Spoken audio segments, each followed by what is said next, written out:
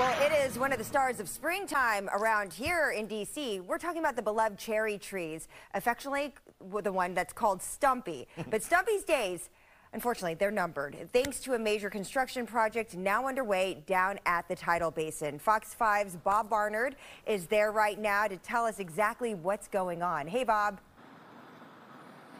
Hey there, Angie. To get ready to repair and replace a huge section of the seawall here at the Tidal Basin, contractors working for the National Park Service yesterday began cutting down scores of cherry trees, and it is not a pretty sight. These are the trees we all come to admire during cherry blossom season, but there is one tree in particular that has many people feeling blue today. Here's a look at Stumpy this afternoon, isolated and surrounded in protective fencing.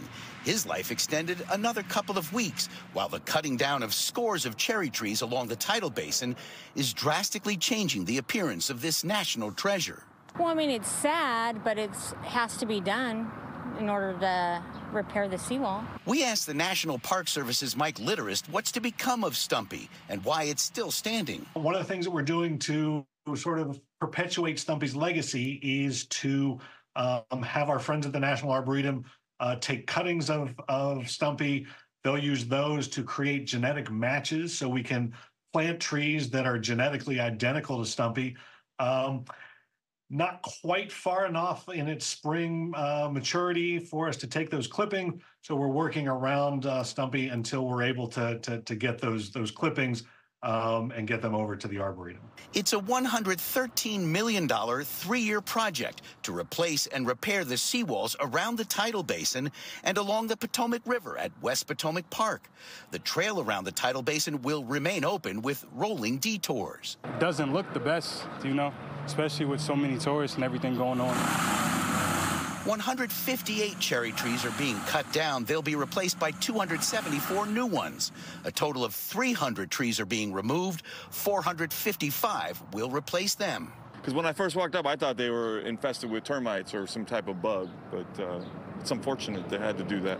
But the wall is probably a bigger part of history than the trees themselves. The seawalls flood twice a day at high tide. The Park Service says rising sea levels and poor drainage are to blame for the damage here. It's a couple of years of yes, construction and, you know, not very good to look at.